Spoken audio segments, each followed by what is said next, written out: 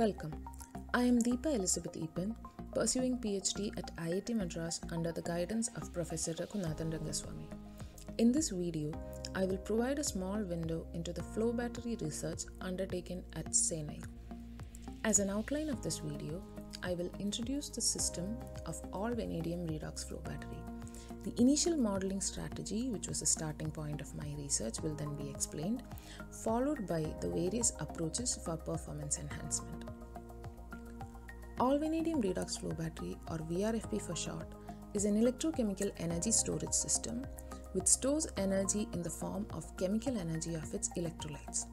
It has two major units: the storage unit, which consists of the reservoir tanks storing the electrolytes, and the power generation unit, or the cell assembly, where the electrochemical energy conversion occurs. Whenever the cell is being operated, the electrolytes stored in the reservoirs are circulated through the cell or stack where the reaction occurs. The cell is an assembly of various components. It consists of a membrane, usually Nafion, which is sandwiched between the graphite felt electrodes held inside gaskets. Graphite flow field on either side distribute the electrolytes into their respective electrodes. The current collectors act as the terminals at both ends. The entire assembly is held together by the end plates at both ends. VRFB takes advantage of the fact that vanadium exists in 4 different oxidation states. A sulfuric acid solution containing V2-V3 redox couple acts as the negative electrolyte, and a similar solution of V4-V5 redox couple acts as the positive electrolyte. A fully discharged flow battery will have V3 in negative and V4 in positive electrolytes.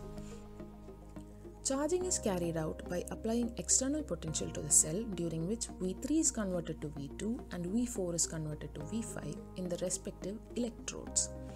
The protons produced moves through the membrane to the negative electrode. The electrons move through the external circuit to the negative electrode. The electrolytes are continuously circulated through the cell during operation. With this working in mind, we try to model the system to understand how the system potential varies during operation. A lumped parameter model is considered, assuming well-mixed electrolytes of uniform concentration. The surface and bulk concentrations inside the electrodes are thus equal. The membrane is assumed to be fully saturated. Mass transfer loss, crossover effects, and side reactions are neglected.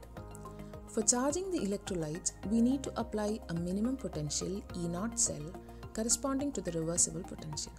However, because the activation and ohmic losses which accompanies the charge transfer, we need to supply higher potential E cell to overcome these losses. Hence, the charging potential is found as the sum of these three. Reversible potential is the theoretical limit and is the difference between the positive and the negative electrode potentials. Its dependence on the electrolyte concentration is given by the Nernst equation.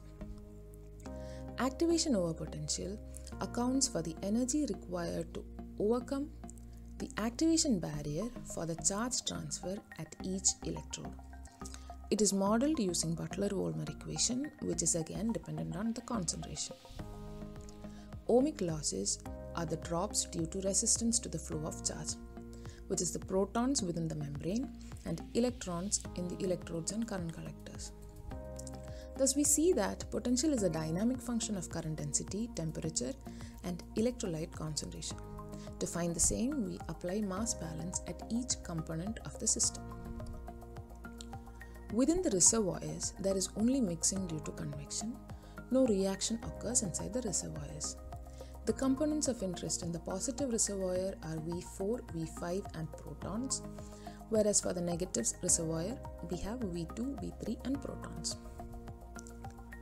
During charging in the positive electrode, V4 is converted to V5. In addition to the convectional mixing of each component, V4 has a consumption term, V5 is generated, protons will have a generation term and an outflow through the membrane.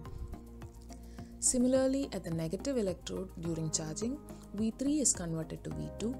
In addition to the convection mixing, V3 is consumed, V2 is generated, The protons are neither generated nor consumed, but there is an inflow from the membrane.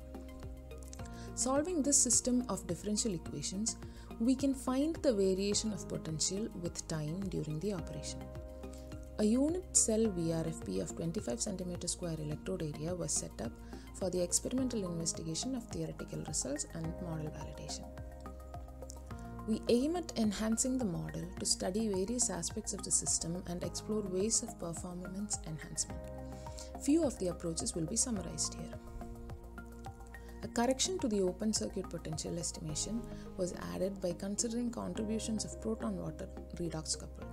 Thermal dependence of the open circuit potential is also included. These are used to study the non-isothermal operation of VRFB. It was observed that the same change in state of charge can be achieved by supplying lower energy when operated at a higher temperature. This concept was further explored to implement the use of flow batteries for low-grade thermal energy capture using its electrolytes for high temperature operation. In further attempts, spatial variation of concentration within the electrodes was modeled as a 1D formulation, yielding a system of differential algebraic equations. This, along with the inclusion of mass transfer losses, is used to study the single pass operation of a VRFB, which is expected to give a steady-state constant potential output. Other directions of research include design optimization for performance enhancement, especially for single-pass operation, studying multiple stacks and their network designs, and developing a systems approach for the choice of technology. With this, I conclude. On behalf of SENAI, thank you for watching.